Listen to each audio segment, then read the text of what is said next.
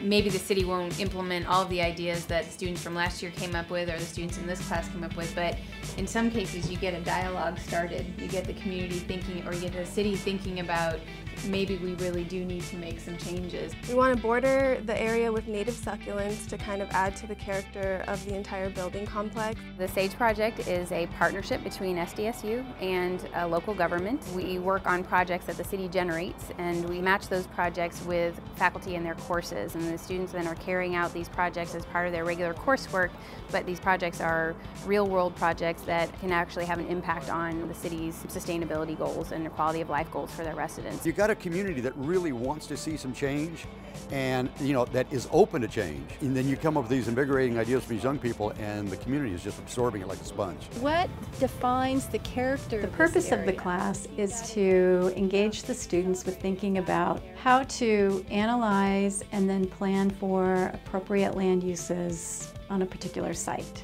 And National City is a great site for this project because we have many layers of government involved, and it provides the students with all these challenges. I've learned so much about the different applications of geography and geographic information systems and urban planning, cultural planning, all these different aspects that you never would really think that geography encompasses have been accentuated in one single project. The students are engaging in what we call high impact practices, and these are the kinds of experiences that we know from research increase graduation and retention rates. It makes them realize that they are part of our community and they can contribute to our community. And so even though they're part of a single class, the experience transcends the class, and it also, very importantly, helps them with problem solving.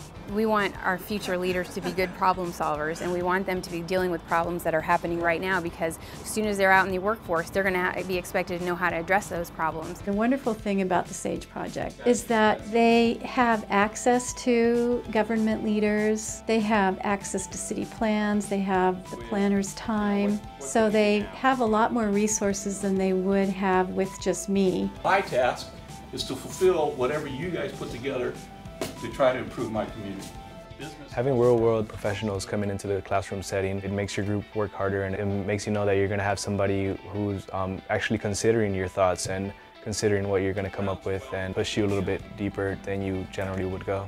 We've had a number of students who have had a lot of opportunities with the city that have come about because of their participation in this program, and others just have better job prospects overall just because of the experience. So they have wonderful things to write on their resume about this experience. The SAGE project has definitely opened my eyes to the different opportunities that we as students could possibly have, and now I can see the array of possibilities that are waiting.